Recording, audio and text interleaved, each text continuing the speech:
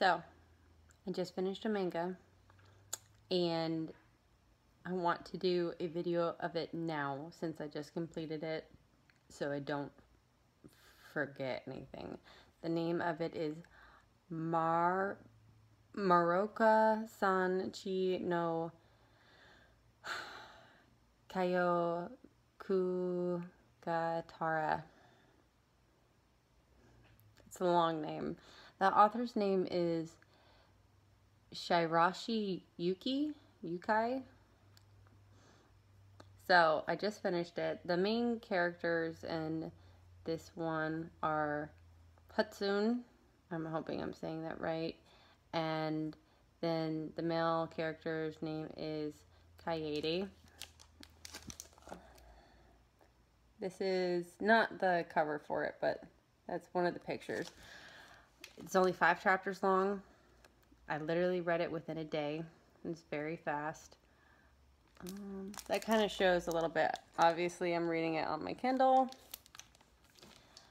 It is about a girl, the Hatsune, who is supposedly very devious.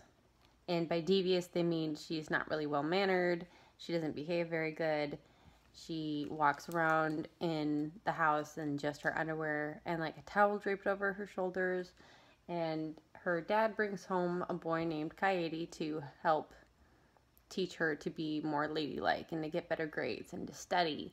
So he lives with her for a little bit, and at first she really doesn't like him and she thinks he's crazy and he's a stickler, making her clean and study.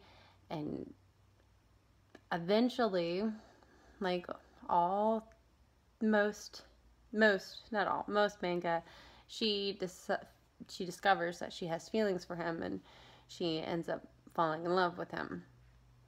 And it's, like I said, it's a very short manga. It's only 5 chapters, so you can read it within a day. I read it within like 2 or 3 hours, start to finish. It's a nice short read. I wouldn't consider it a one-shot because it's not just like one volume. There's actually like a couple different ones, but I did enjoy it.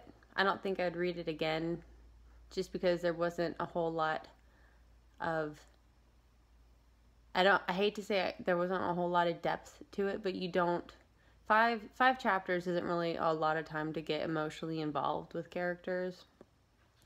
So I probably won't read it again. I would recommend it though if you want just like a really short, cute love story. There's no drama, there's no mystery, there's no suspense, there's no gore. I think there's like 1 kiss in the whole story. So it is a good, sweet little love story manga if anyone's interested in that. Anyway, that's my little manga review. Bye.